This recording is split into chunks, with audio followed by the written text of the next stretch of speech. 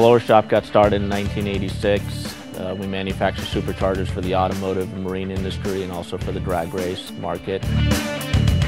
Last year we did purchase a couple more of the high-speed machining centers to keep up with our production. And with the high-speed machining we needed a way to change parts quickly, and the speed change pallet system was just that for us.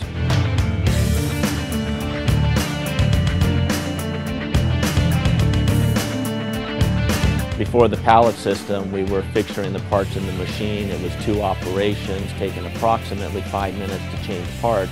Now with the pallet system, it's in 1 operation and we can change parts in less than a minute.